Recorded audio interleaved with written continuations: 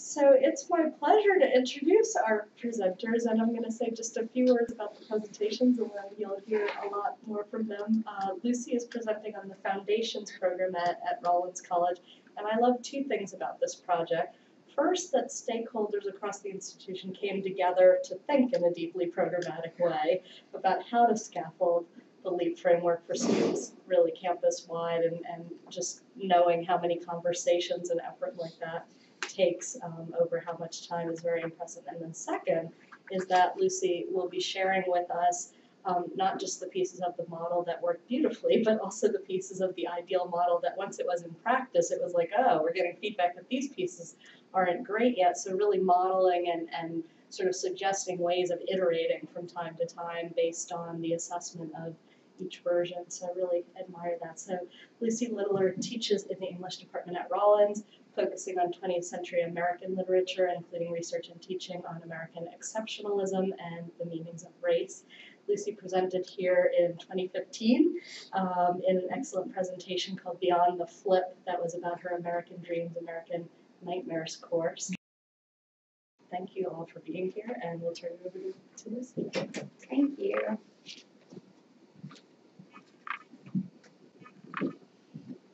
Okay, so I'm going to stick to the script for a few minutes and then show some examples, because if I don't, I'll ramble and it'll just be bad. Okay, so the title of this presentation is Blending to Help Students Leap, Achieving Curricular Goals and Preserving Student Autonomy. My contact information here, my address at Rollins. I really am hoping for feedback about ways to make this better, so if you have ideas, please don't hesitate to either in the Q&A at the end of this or in the future, email me. I'd love to talk about these things as they develop and grow. In the spring of 2015, Rollins College launched its Foundations program, an innovative new general education curriculum rooted in the AAC&U initiative Liberal Arts and America's Promise, known for LEAP for short. The LEAP initiative reframes how a liberal education can prepare students to face the challenges of our increasingly complex and globalized world. Its expansive goals include the reimagining of major learning outcomes, pedagogical practices, extracurricular learning experiences, and campus culture. According to George Kuh, the founding director, senior scholar, and co-principal investigator at the National Institute for Learning Outcomes Assessment, high-impact practices are central to the LEAP initiative as they enable active learning, increase student retention, and facilitate and support overall student engagement. Among the big list of high-impact practices informing the LEAP initiative are things like first-year experiences, learning communities, writing-intensive courses, service learning, and capstone courses. Though our Foundations program utilizes many of these practices at various stages of the curriculum, I'm speaking today about my experiences creating and teaching a capstone. This culminating experience in our students' general education coursework seeks to promote what Jillian Kinsey of the National Survey of Student Engagement describes as deep learning, or the acquisition of knowledge, skills, and competencies across a variety of academic and social activities, and integration of these diverse experiences into a meaningful whole. To achieve this broad and ambitious goal, our general education capstone, what we refer to generally as RFLA 300, seeks to do a bevy of specific things. First, it should be inquiry-based. In fact, we're not calling it a capstone right now. Currently, we're calling it a practicum to reflect its hands-on and student-driven nature. Second, it should be a multidisciplinary course that not only highlights connections between the students' preceding general education classes and propels them into their major coursework, but also stresses disciplinary, quote, ways of knowing. Finally, it must produce concrete, accessible artifacts demonstrating student competency in 5 of the LEAP learning outcomes, specifically written communication, information literacy, critical thinking, ethical reasoning, and integrated learning. No pressure. right? And I should note before moving on, we're already making changes to this overburden course based on its first academic year in practice. In fall 2017, we're dropping our learning outcomes goal for the capstone from 5 down to 3. But even with this adjustment, this course is still a huge undertaking, one that many of our faculty have avoided. In fact, I was one of the first faculty members at Rollins to venture out onto this treacherous limb and volunteer to create and teach this class. I remember sitting in a general education faculty meeting only a couple of semesters into the new curriculum. We'd imagined the capstone, or at least that there would be one, but our first cohort of students had not yet reached it. No one had taught it, no one had even proposed a course for consideration. As our program director talked through the multifaceted, complicated demands of the class, I became more and more frustrated, angry even. How could I, with my expertise in English, effectively teach a class from multiple disciplinary perspectives? How could I facilitate student learning in areas like ethical reasoning, a subject I had not studied since undergrad, and frankly, with my own knowledge of my 20-year-old self, studied should be applied as a loose term there. How could I design assignments that would demonstrate student competency and growth in areas like integrative learning, an outcome that the value rubric provided by the AAC&U defines as, among other things, a student's ability to, quote, envision a future self that has occurred across multiple and diverse contexts. What does that even mean, right? Frankly, these demands annoyed me so much that I left that Friday afternoon faculty meeting in what can only be described as a huff. I then proceeded to stew on this problem all weekend long, and then by Monday morning, of course, I had a course proposal. For me, the solution was blending. Research on the potential of blended learning in higher education is ever increasing, and my guess is that I don't need to defend its value here. We all know how blending can buy us valuable time and space beyond the limits of both a class schedule and a classroom. But most significantly for my purpose in creating a high-impact capstone, a brand new course with significant demands on faculty and students, and high expectations from administration and assessors, blending is not merely an add-on, an addition to a pre-existing course. As Norman Vaughn argues in the International Journal on E-Learning, blending presents an opportunity to redesign the way courses promote active, self-directed learning opportunities for students.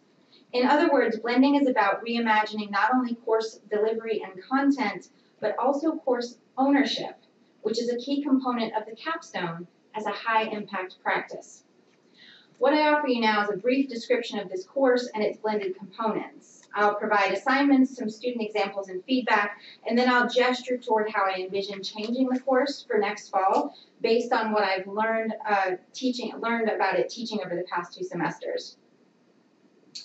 So the course is titled Racial Fictions, and in its simplest terms, we examine race as both a social construct and a lived reality. It's housed in a cluster of general education classes loosely connected by the theme of identity, which references the IMW that you see there. Students who complete the IMW cluster, or what we're calling neighborhood, will have examined identity from 4 different disciplinary perspectives in classes that build from their freshman to junior years. In this capstone course, which is the 5th in the cluster, I provide students with cultural criticism and theories on racial identity. We even read a couple of novels on the subject, and we watch a little TV, clips from The Chappelle Show, Modern Family, Blackish, just to name a few. And from this central anchor, students then use blended assignments to trace their coursework back through the neighborhood and also to follow their intellectual curiosity forward, making and articulating connections along the way. There are 2 major blended components in the course. The first, titled What is Race, Fact, or Fiction, uses Poplet, an online mind mapping program. And the second assignment is titled Disciplinary Perspectives on Race, which uses WordPress, an online blogging tool. So, What is Race, Fact, or Fiction combines a Poplet and reflective research-driven essay to address the central question of the class. What is race, a fact or a fiction? First, students use Popplet to map out their Gen Ed coursework thus far. For each class they've taken leading up to the capstone, I ask students to include the following aspects in their mind map. You can see the list over here on the side. I asked them to give things like a course overview, most memorable assignment, most memorable moment, and down at the bottom, that connection to the overall neighborhood structure, how the class added to their understanding of identity in some way. Then I asked students to take this Popplet as foundational work for an essay that brings our class into this developing conversation on the study of identity. Specifically, I asked them to consider any of the following prompts, but again, down at that bottom, how does this add to your understanding of identity and your other neighborhood classes put forth, etc. So together, this Popplet and accompanying essay enabled students to develop skills in integrative learning, defined broadly on the value rubric as a disposition that a student builds across the curriculum and co-curriculum, from making simple connections among ideas and experiences to synthesizing and transferring learning to new complex situations within and beyond the campus. And also critical thinking, which again is defined on the value rubric as a habit of mind characterized by the comprehensive exploration of issues, ideas, artifacts, and events before accepting or formulating an opinion or a conclusion. So what we have next are a couple of examples of student Popplets. You can see the different colors where they've mapped out the courses leading up to the capstone. For example, right here we have a human genetics class, the IMW 100. So this would have been the first one in the student sequence, where they highlight some of the things that they did in class. And I don't know from your perspective if you can read it very well. Let's see, so one of the things that they note are lab experiments. Moving over here, the IMW 150 would have been the student's next course in the sequence. Identities and ideologies, a social science class. This student notes as a memorable moment, for example, going as a class to see the play on campus, Reefer Madness. Another IMW 150, this would have been the humanities class, a philosophy class, mind and meditation. And then they're allowed to take one class in a different cluster to complement their own neighborhood. And this student chose to take a class in MM, which is Mysteries and Marvels, in case you're curious. And this would have been an expressive arts class, specifically about theater. So after they've mapped this out, and here's another example that goes through much the same kinds of things. Their humanities class, the social science class, etc., mapping out what they did and how it contributed to this growing understanding of identity. So together, this Popplet and, this is an example taken from just one essay in the interest of time, but there were many examples like this that I could have chosen. This is, in fact, quite standard what the students did.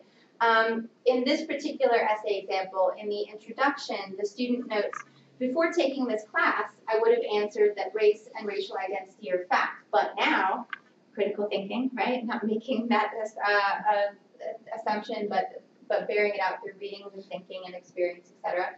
I'm inclined to believe that they are at their core fact, but mankind has added strong narrative and defining stereotypes to their existence, so there are now layers of fiction surrounding those cores. Quite a complicated understanding of race from the student's point of view after going through this process. In the example, in the body of the essay, she referenced her biology class, a human genetics class, specifically her surprise to find that genetically we're all pretty much the same, depending no matter what we look like on top. She talked about the sociology class that she took that had more to do with class and identity formation. She referenced readings and discussion from our class and her own personal experience. She was a young African-American woman, and her experience very much played up into her understanding of racial identity and where she was now based on the classes she'd taken. And in the conclusion, she made a reference to this kind of connective thinking, this integrative learning, these disciplinary ways of knowing as well. She said, although it does not exist scientifically or genetically, it's very prevalent in other disciplines such as the humanities and the social sciences. So again, she's showing those connections that she's made over time. Student feedback, I thought, reflected that same kind of integration, that same kind of connectivity. The student says, Popplet allowed me to tell a story about my prior experiences in the neighborhood program. The program helped me make connections between each of the neighborhood courses I had taken thus far. So the second the second blended assignment in this capstone was an online research journal using the popular blogging tool WordPress. Using WordPress for this journal was actually an idea that I took home from this very conference a couple of years ago. I would be remiss if I didn't pause to thank Laura Taub and Jennifer Jarson, who are presenting in another room right now, I think, for their presentation at the 2015 iteration of this conference on using WordPress to develop students' skills in information literacy. For this capstone class, students built WordPress sites that documented and showcased their research on the topic of race through a particular disciplinary lens of their choosing.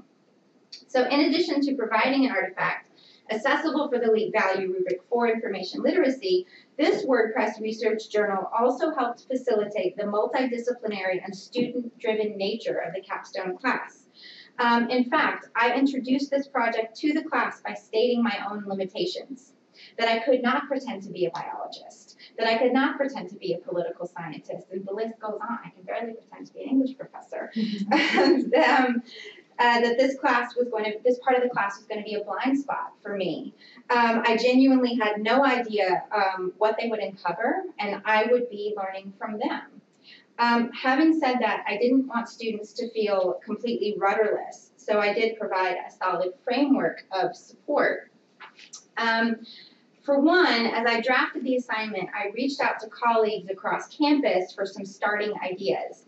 When I presented them to the students, I called them idea banks, helpful starting points for their group's research that came from actual people on campus, scholars in the field that I could point to and say, Dr. So-and-so suggested you take a look into this, right?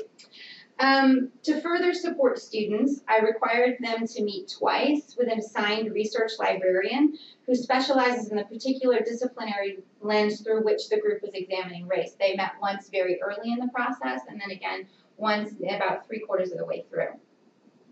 This librarian helps students navigate the research process from topic development and focus to finding useful sources to considering the ethical use of materials in their own work. Finally, I had specific requirements regarding what to actually post for each scheduled deadline. First, there were source posts. And as you can see, this is basically an annotated bibliography entry. I don't know about if you all have experience doing this, but you assign an annotated bibliography in kind of the drafting stages of the paper, and the students all groan, and it all feels like busy work, and they don't understand why they're having to do it. When I called it a source post, and only asked for a few at a time every couple weeks, there was no groaning, and it was really good. All of the source posts were very thoughtful, accurate, and in-depth summaries of these sources.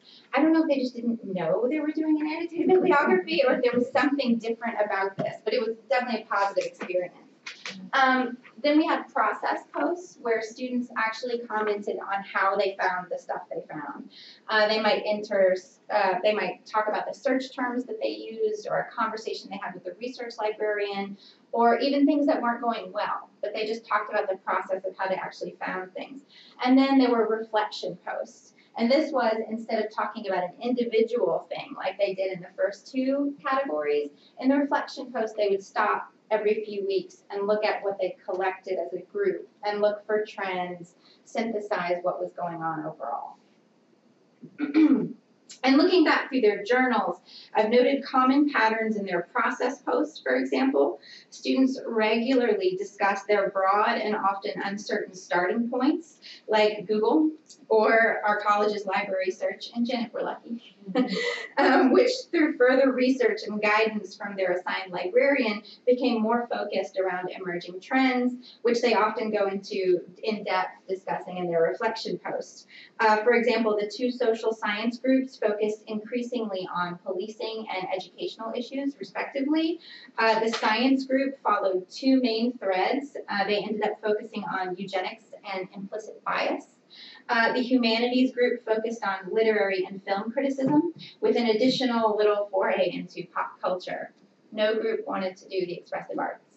I don't know why, but I wasn't about to make them do something they wanted to do. So we didn't have an expressive arts group in this particular class.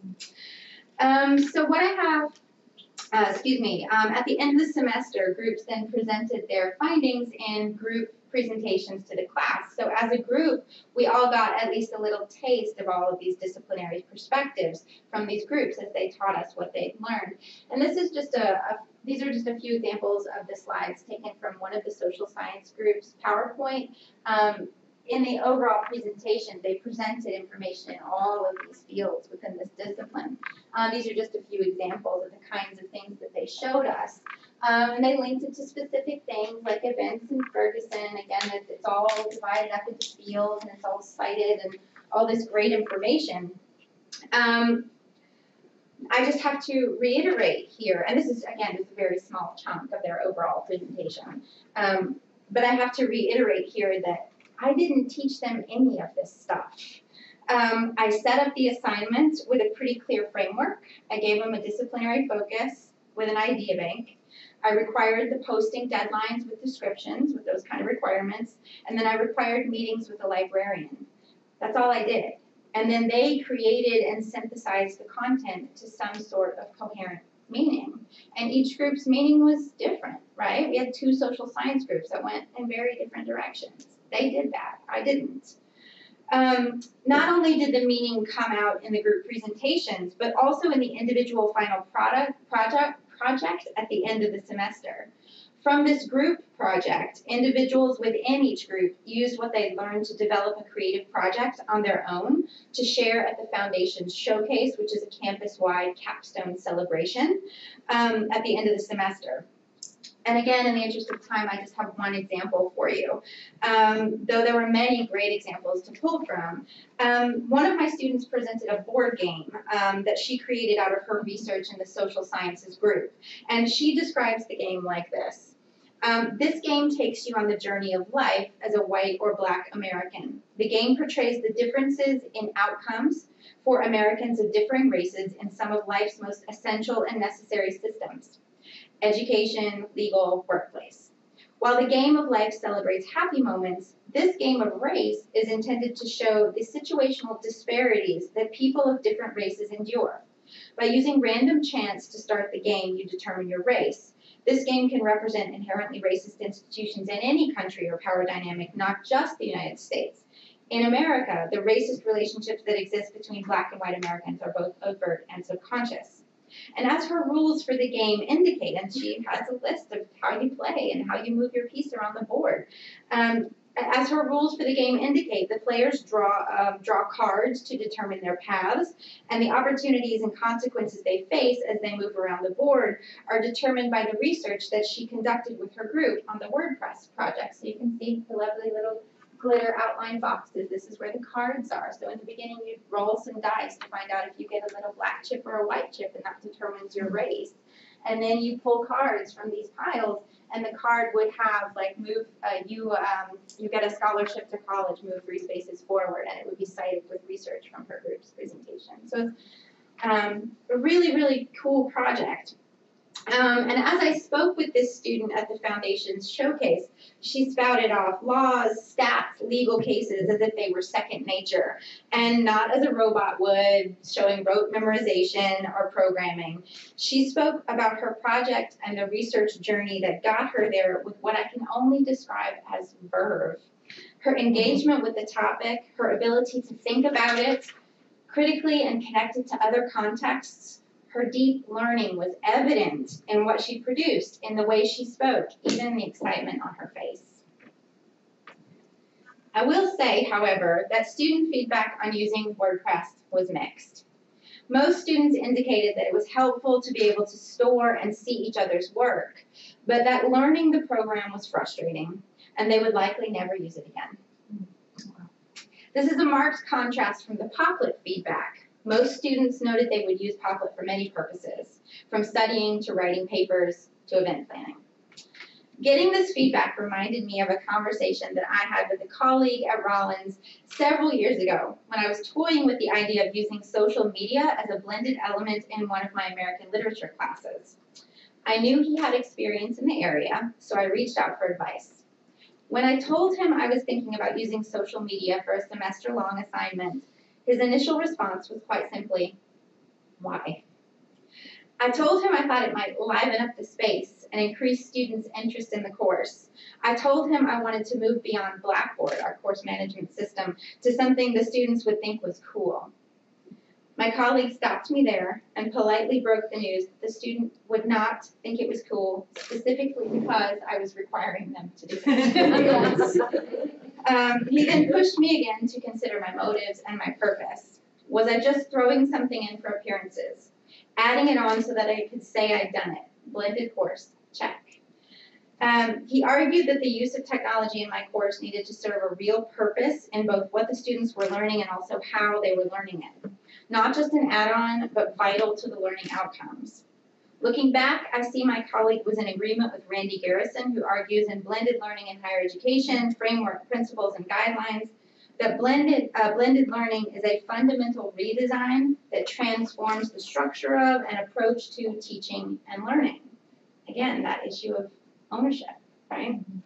The research journal itself, the WordPress project, has proven useful in this capacity. But WordPress itself, is it tied to that success? Or is the technology in this case an add-on, an unnecessary layer that separates students from what they're really trying to do? So in my freshman writing classes this semester, I had students do a similar kind of research journal with the same kinds of great results. Increased learning and engagement, clear development of skills in information literacy, analysis and synthesis, stronger final papers. But it was all through Blackboard. This is our course management system. Plain old Blackboard assignment portals. You can see the link where they would click on to submit their work. The directions are very similar to the ones I gave my upper level students in the WordPress project. And the tech aspect of this went so smoothly. There were no hiccups, no complaints, no learning curve, no comments, at least in my earshot, that Blackboard wasn't cool. Next semester, I will teach this class again. I'll keep Pocklet. I might even add more Pocklet at different phases of the class. Its gains in critical thinking and integrative learning, its facilitation of deep learning are quite clear to me. But I think I'm going to trade the potential cool factor, the potential trendiness of WordPress for the simplicity of Blackboard. After all, the point of blending for high impact is not the technology itself, even if we have an emotional connection to it. The point is the student learning.